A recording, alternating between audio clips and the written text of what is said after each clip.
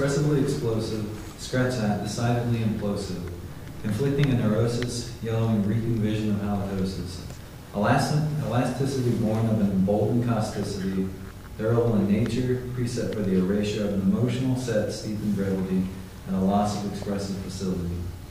Why can't you just smile, affix a mask for a little while, choke back the rage in a surge of bile, defile. Bear it all on your shoulders, ignore how it smolders. Why so down, Charlie Brown? This is the second one.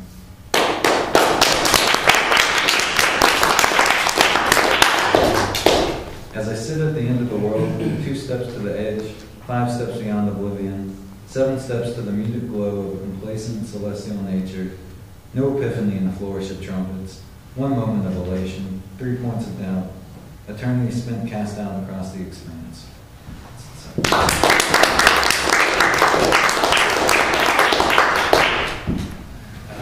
Third one.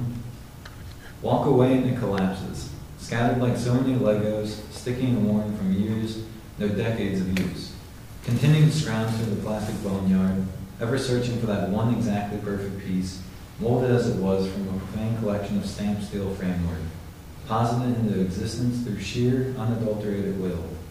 Chin up, chump. The conglomerate's never intended to settle up. It's the third one.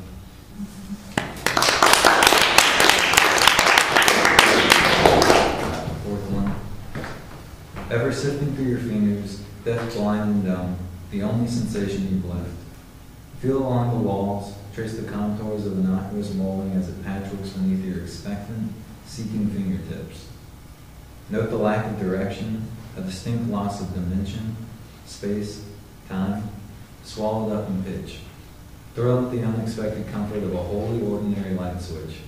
Despair at the empty click, click, click. No explosive insight, non-existent contrast. Tones of indistinct, commingling with non-existent values of gray.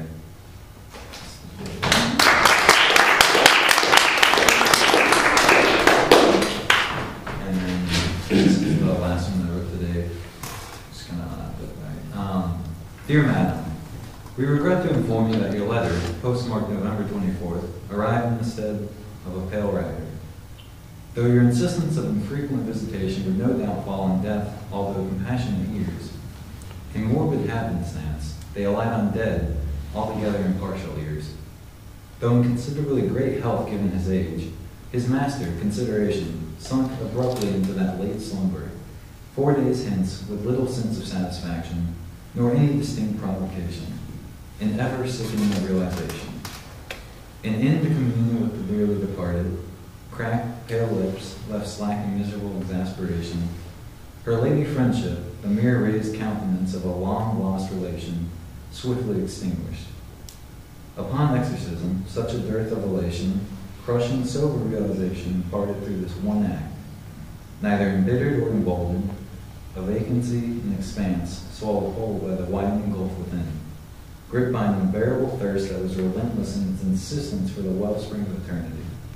He turned feverish eyes to the fountain below. Consideration went out the window.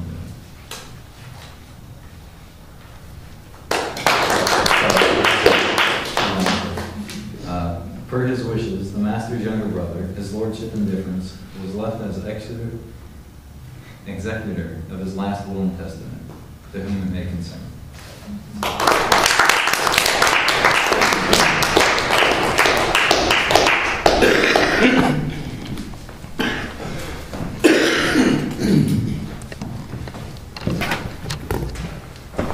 Okay, so I guess I'm going to apologize, first of all, for how corny these are, because I've been trying to play with different genres, and so this is my attempt at, I guess, a kind of romantic poetry or whatever. Can I ask you a question first?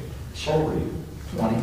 You're 20? Yeah. So you shouldn't apologize because we're talking about our chronological age, Steve. True. So you've got a whole different perspective than we do.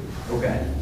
All right, so this one is just called Dream Girl, because I guess the 3 I'm going to read, I should explain this, are basically just about a girl I had a dream about several years ago. And I've never actually met her. Oh yeah, 20-year-old, yeah, yeah. It was several years ago though, so. But anyway, okay. I used to call it. right, as seductive and entrancing, as beautiful and mysterious and entrancing as a bright, shining full moon, unobstructed and unmolested by blemish or by clouds, is your pure white porcelain skin, which traps me, ensnares me, captivates me, and holds me, guaranteeing that I will not be able to escape. Not only your snow white skin, but your enticing, seductive, burning crimson hair, which has etched itself onto my mind, which I cannot forget about. I cannot stop thinking about. I cannot get away from that beautiful, majestic, fiery river, which is your hair. Why does your pale skin, unmolested, untouched by the sun, your blazing inferno of hair intoxicate me, seduce me, drive me mad with passion? Why am I drawn to you with your scarlet locks like an insect to the light? Why can I not resist that cream that is your skin? How have I been trapped by your elegance and your beauty when we've still yet to meet on this side of reality?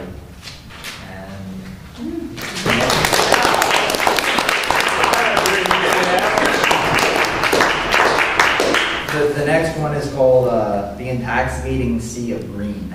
And, oh God. Your vibrant green eyes call to me, draw me to you, summon me to your side without remorse and without hesitation. And so, I go. I am entranced by your emerald stare. Your eyes glisten like precious stones, irreplaceable jewels, for I cannot help but chase, to go after, to give everything for. When I stare into your mesmerizing eyes, all else disappears, vanishes, and falls by the wayside. Nothing else matters. I have no other care in the world, no other thought or worry. When I look straight into your beautiful eyes, drinking them in, every ounce of them, as if I had arrived at a pristine spring in the darkness, the only illumination in the night coming from the majestic green of fireflies. Quickly I find myself all at loss in the viridian sea of your eyes, but that does not bother me in the slightest. As long as I can continue to stare into your eyes, to feel your heartbeat, to hear the quiet sound of your breath, and smell your sweet, intoxicating fragrance, then I do not care where we are, so long as we are together and I can gaze into your eyes for eternity. Yeah! That's why language is the highest art form. And the very last one is called, I guess, Lips of a Goddess. And so, your elusive red lips call out to me, cast a spell on me, beckon and tease me, regardless of how hard I try and look away, pull away, to escape your delicious, seductive red lips. Your crimson gates constantly draw me back. I cannot help but follow the sweet, tender music of your voice, nor can I resist the otherworldly taste of your petite, entrancing lips. Your voice like a soothing, tranquilizing waterfall which washes all else away until there are no others, until there is nothing but you and I. Once you lift that red drawbridge and allow your very soul, your heart, and your mind to flow unobstructed like the very waters of life, once you open the treasure chest to yourself, to your very essence and your being, then I cannot help but love you, to fall in love with you all over again. I cannot help but to be yours. Shit, I don't know.